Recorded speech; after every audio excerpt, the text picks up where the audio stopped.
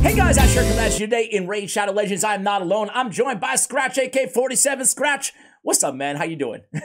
What's up? What's up? Ash, doing pretty good, man. Doing pretty good. Excited to get the live arena in game. You know, we're getting that OP champion who's gonna be a monster everywhere. So I'm definitely pretty excited to get a hang of it. Quintus the Triumphant. Quintus the Triumphant. We'll actually talk about his whole kit in just a moment here, but before we jump to that, man, I wanted to have you on the channel to talk to you about this live arena because I gotta be honest with you, man. Instead of just reacting to the video like I normally do here, I figured having a conversation with you would be the best route because I have mixed emotions, man. I feel, first of all, like really excited. At the same time, I have some reservations. So I figured we could break this down to the good, the bad, and the ugly. And I actually want to start out with how you feel about the arena in general, like the live arena in general. How do you feel about the actual format in terms of the snake draft, where you pick the first person gets who wins the coin flip gets to pick the first champion, and then the next person gets to pick two, and then you pick two, two, two, one, or whatever. You know, do you like that format? Not necessarily. Like I feel like the way as well how you're gonna ban a champion, it can be a mess. You know, I feel like it was better if you were picking your champions. Ban a champion, and then you are able to pick another one. Because the main issue that's going to happen, if you're only putting one nuker in, everybody's going to ban the nuker, and then you're going to be left in there hanging in the fight forever, you know? So I'm not such a massive fan of the way of picking the champions and stuff by the looks of it, you know? Well, don't you think that, just to play devil's advocate there, don't you think, Skratch, that it could just, a different meta will naturally evolve where, you know, defensive-based nukers and stuff like that will even be inherently more valuable because, to your point, you can't make a team too one-dimensional, kind of the same strategy that we use in the PvE version of PvP right now. In a way or another, yeah. But the main thing is that you're definitely going to have to select two nukers. If no, pretty much everyone with a bit of a brain, they're gonna ban your nuker, and you're gonna be dead eventually. Even if it's gonna take them a bit of extra time to kill you, considering that you won't have damage on your side. Yep. They're still gonna win the fight. So I do think that a lot of different teams will evolve out of here, just for the simple fact that if you're planning to bring in tons of awesome champions, you know, like the super strong champions, people can just ban one of them, and then a lot of things will have to change in your team, in your mindset. You're not going to be able to just do the easy thing and, okay, I'm going to bring in Duchess and she's going to carry me through the fight, you know? So yeah, definitely a lot of teams will come out to light from here, you know? Yeah, man. I mean, between the drafting, between on the new legendary, right? He looks really amazing. And also did you catch the matchmaking is going to be based on your performance, aka I'm assuming your win percentage, both recently and of all time. How do you feel about that? Because that's something I don't hear a lot of people talking about so far, but I was intrigued by that. I think that if they hit I mean, this is a big if, Skratch, right? But like if they hit the nail on the head between finding that perfect balance of a good win percentage and overall strength of the account and the champions they have, I think that could be a perfect blend, but they have to really hit it there. How do you feel about that? So I think it's a good thing because people won't want to go on lower tiers to have easier fights, you know, just to farm the Great Hall, because you're going to need the bigger medals. So that will push the people that are strong to go in the higher tiers and fight there. I think like what's going to happen will be the very first few weeks where awful. Everybody is in the same tiers. And for example, I'm going to win 20 fights. You're going to win 20 fights. Your account is super developed compared to mine. And you might get matched with me and you're going to wreck me completely. But I feel like that's only going to be an issue at the very beginning, where all the Krakens, whales, free to play, low spenders are kind of like in the same pot, you know.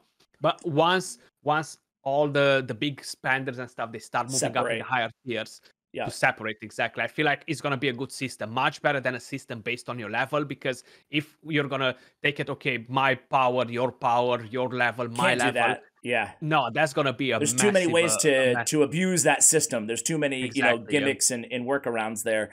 You know, you could not fully max a champion or something and load them up with god tier gear. There's so many different things you could do to skirt that system. Make a new account and just build 5 champions and make them, or 6 champions and make them all incredible and just, you know, lay waste to the new players out there. I want to get your thoughts on, before we move on to the bad and the ugly here. What do you think about the new artifact sets? So the artifact sets, they look interesting. The one that is kind of like a reflex with a bit of speed is gonna be decent. It might be easier for us to get that instead of farming reflex from the ice golem, you know. Yeah, But I impulse. feel like Yep. they're kind of like trying to counter a bit Warlord, Yumekos, and other champions that lock you out. And I feel like the chance of reducing the cooldown of a skill is just too low to be impactful. You know, like, yeah, you're getting the 12% speed, you're getting the 30% chance, but if they really plan to have a bit of an impact against Warlord, Yumekos, which they're still the top of the meta since the beginning of the game, Yep. they do need to raise that a bit up. Like a 50% chance to reduce the random of a skill, it would have been awesome, you know. Yeah. It would have been a bit more impactful. What about the Zeal? 25% extra damage and 0.7 plus 7.5 damage for every 25% HP that the mobs have left. Do you think that's like more of a clan boss type thing? I think that can be very powerful on specific champions as well in Arena. It really depends how much ignore defense the champions have in their skills, in their kit, you know, and it's conditional to be on full HP if you want to get its full potential from that set. I feel like it's definitely gonna have some uses. We Same. definitely need somebody to make the math on it, you know, We need to to test it out. really Yeah, yeah. It's hard. test it It's out. hard to just seeing that to kind of equate it to both those sets to compare them to the best that we have right now in game. It's difficult, but my intuition is the same as yours that we will actually find some usage out of both those sets. So my last thought is the arena bonuses, and I guess this kind of gets into the bad, right? In some ways, right? So how do you feel about Plarium? I want to make sure I word this right. Plarium making us play PvP in order to progress our accounts sufficiently in PvE. In other words, they're adding all this new difficult content, Iron Twin, Sand Devil, Doom Tower, or harder stages rather in regular dungeons, and they're making us play arena, essentially. I think that most players right now, Skratch, play regular, traditional, classic arena simply to develop their great haul for other areas of the game. I love PvP. I know that you love PvP, but I don't think we're in the majority there. So how do you feel about this separation? And also, how do you feel about this sneaky little tier grades? Grade 2, grade 3, grade 1 on these upgrades. Yeah, I don't think is a good idea, honestly. But it feels like most of the games, and I'm talking here from playing other games as well, which are kind of like in this sort of genre. They all tend to do this to ensure that everybody will play their PvP, you know, regardless of if you like it or not. So they kind of make it a must to do it. My main issue is that again, the regular Great Hall, it took us years to develop, right? So I'm a spender as well, so I was able to max my Great Hall a bit faster than the majority of people. But this Great Hall, it seems like, again, it will take us a couple of years or so Yeah. to max it out, you know, just by If seeing that. how many medals you need in order to do a level, especially at the higher levels, you know. Yeah, that's what I was saying. And Like they grade each area too. Potion Keep is grade 1, so it's easier to upgrade, right? Which does, yeah, I guess, make exactly. sense. But then you go down and it's like, okay, like the areas like Clan Boss and Hydra, they're grade 3, so they're gonna take super forever to upgrade. I'm never gonna bother with the potion keeps. Like my main priority Right? Who needs probably that? will. Yeah, my main priority. I'll be honest. I think it should be main priority for everybody. Should be Hydra and Clan Boss. It really depends what your account is. How much you're struggling with the regular Clan Boss. Getting the rewards from the regular Clan Boss is absolutely essential. Shards, books, etc. The best place in the game next to the Doom Tower. But then it's Hydra. Hydra will have new difficulties coming out, which will definitely require us to have higher accuracy, higher speed, higher resistance, more tankiness. So I feel like my main priority will be Hydra battles, just for the simple fact that I know that the next difficulty is around the corner as well, you know. Yeah, and they added the ignore defense tree as well, which is pretty cool, right? So are Yeah, you gonna that's go solid. ignore defense arena as your first thing before? Probably I will try to prioritize that and maybe speed and accuracy, resistance. That's kind Yeah, of like what will give you the best the value all typical around. stuff. Yep.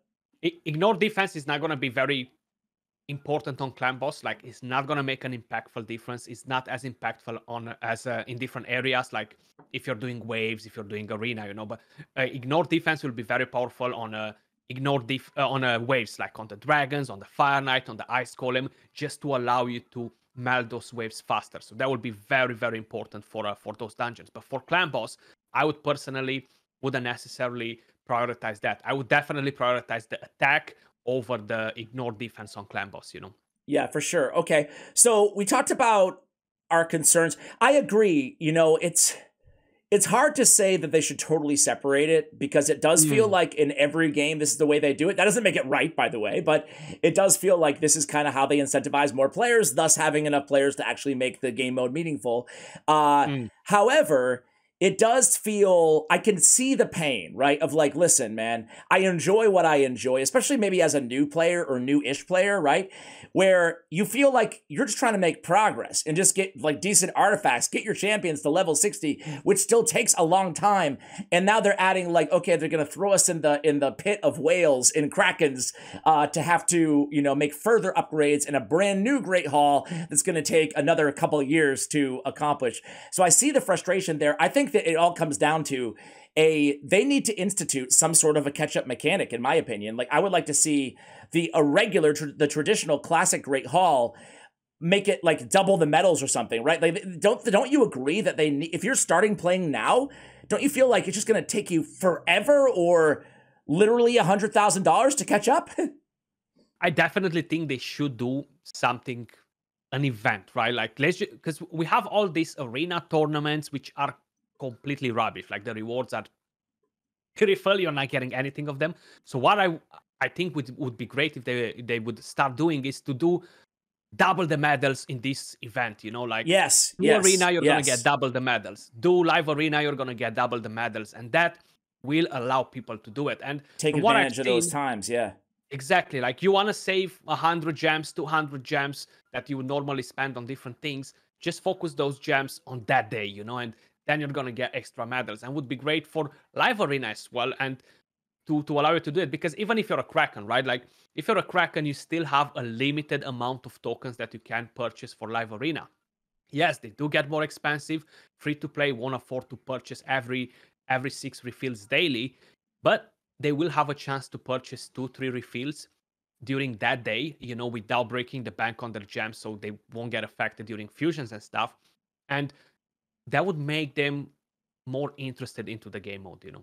Yeah, totally agree. I really hope that Plarium comes out and addresses some of these long-time issues along with this new content, because I think it's safe to say, I don't want to speak for you, Skratch, but I think that this game mode, the foundation of it, it's not going to appeal to everybody. People who don't like PvP are not going to like this, right? Why would they? But I think it's exciting, and I'm really excited for it. Like, I'm not going to apologize for that, right?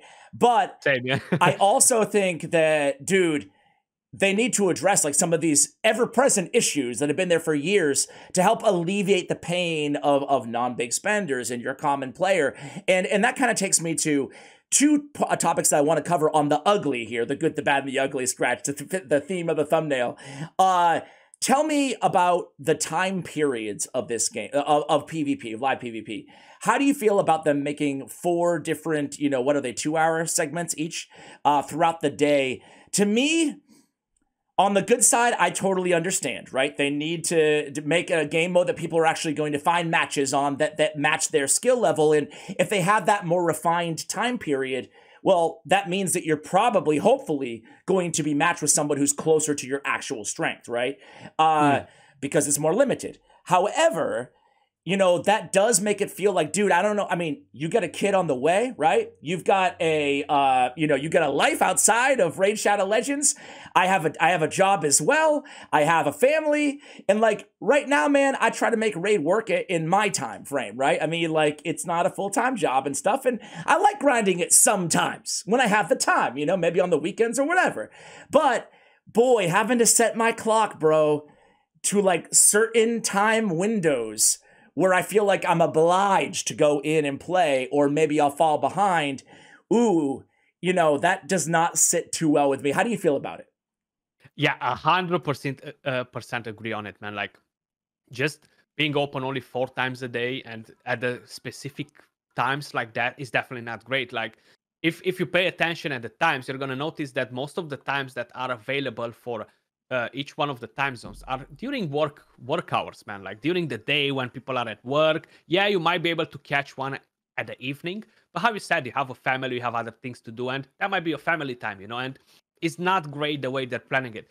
I think personally the best thing would be 1 hour open, 1 hour close, 1 hour open, 1 hour close. And like that, you have it open 12 times a day, and people will be able to play it like that. Because if I log in now in the game, I'm going to do my clan boss, I'm going to do my faction wars, I'm going to do my Doom Tower. That takes me 1 hour and a bit. I still catch half an hour open of live arena. Maybe I'm going to be able to throw in a couple of battles, and that then I won't be so pressured about, okay, I gotta set an alarm because in 2 hours arena will open. It's only gonna be there for 2 hours, and then I won't be able to play it for the rest of the day because either I'm working, either I'm sleeping, either I go to see my grandma, either God knows what we're about to do, Yeah. But yeah, that's kind of like how it is. Yeah, dude, I don't know. Okay, so that brings me to my next question, right? Because even if we do every other hour, my question to you is for me, and I could be wrong on this, but my first intuition is that a half an hour per battle time limit seems long to me, actually. Yep. What about you? Like, I would like to see it. I mean, I know this is a half mobile, half like PC client game at this point, but to me, the magic of mobile games, if I look at all my faves, no matter what genre, is that you can pick them up and play them like in a doctor's waiting room or whatever, or wherever you may be, like at, whatever, in a 3-minute break somewhere, 5-minute break, and you can have a meaningful, fun experience. But a half an hour, really, do you think it will be conducive, A, to players kind of stalling to annoy, or building super tanky teams that you're going to want to like shut the game off? Or do you think that's an ample amount of time? How do you feel about the half an hour time limit? I think it's way too long as well. Like if you have 15 seconds per move, like if you're going right now in a normal arena fight, right? I'm gonna take my move.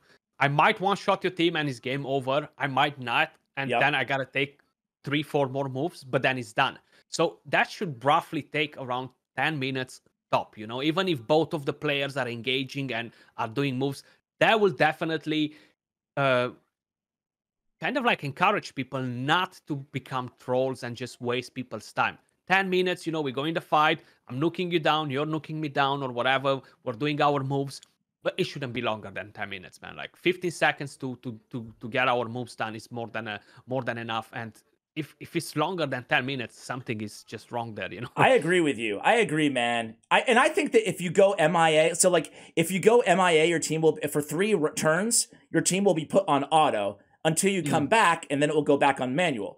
Don't you think, again, maybe I'm missing something here, but doesn't it make more sense that if you miss 3 freaking turns, you forfeit? Like exactly. That's exactly it's live arena. You know what I'm saying? That's exactly how it should be, not dragging people for 30 minutes No. just for both of them lose, If I miss 3 moves, that's it, game over. I lost the fight. It's on me. I started a live match. I should be there to do it, Yes. All right. Well, hey, man, I think those are all my opinions. Those are all your opinions so far, from everything that we know, at least. I will share the champion really quickly here. Let me just put speaking of auto, let me put my team on auto in the background here. Share the champion.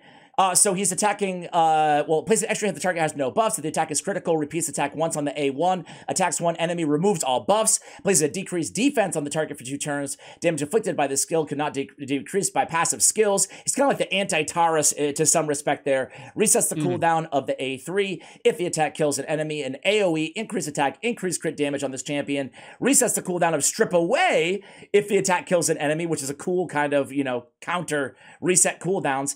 And then each of the champion skills deals additional pure damage. The amount of pure damage dealt is equal to 10% of the target's max HP for each buff on them. The additional pure damage dealt will ignore shields. Overall, like, any quick thoughts on this champion? I think he's going to be probably crazy. Thoughts? Yeah, he will be very solid. It really depends as well what sort of multipliers, right? As always, right? As always, exactly. Yeah. The only problem is for a high-end arena, you're gonna get shipped till you're gonna get bored of it with the A2. Like, it's unresistible, cannot be blocked, so your chance to get shipped is like huge because you remove the buffs as well. So the A2 is a bit of a problem for the current meta. I think he's gonna be very powerful in clan boss as well. Like, he's gonna bring his own increased attack, increased crit damage. He's gonna smack pretty hard. The A1 can become a a multi-hit, you know, places an extra hit if the target has no buffs. That's gonna be great on clan boss. Oh Repeats the yeah. attack if the critical, if the A1 hits with a crit. Then the passive as well deals 10% of the target's max HP for each buff on them. Usually the clan boss will have a buff increase attack. So if you're not taking block buffs or a different champion to strip the buff, he does it with the A2. But if you're kind of like targeting to use this on the stun or stuff like that, after you're kind of like doing most of the damage, he can work in there as well, you know. Plus the Yeah, man. defense down too. Well, So we'll definitely have play tests he for can this be champ. interested. Yeah, we'll definitely have playtesting on this champion on both our channels, I'm sure. Speaking of both our channels, guys, go ahead and head out to Skratch's right now because we're about to do a collab over there as well. Skratch, thanks again for joining me on the channel, man. Appreciate it. Not a problem. All right, guys, let us know how you feel about Live Arena in the comments below. Thank you for watching, and as always, take care, guys.